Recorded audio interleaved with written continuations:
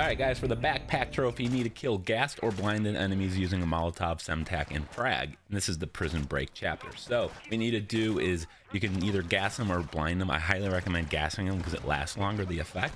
Gas them and then use a Molotov. Gas them, use a Semtex. Gas them, use a frag grenade. That's how you get this trophy. Do not feel obligated to get all of these kills in this single little section here. This is early in the prison break chapter.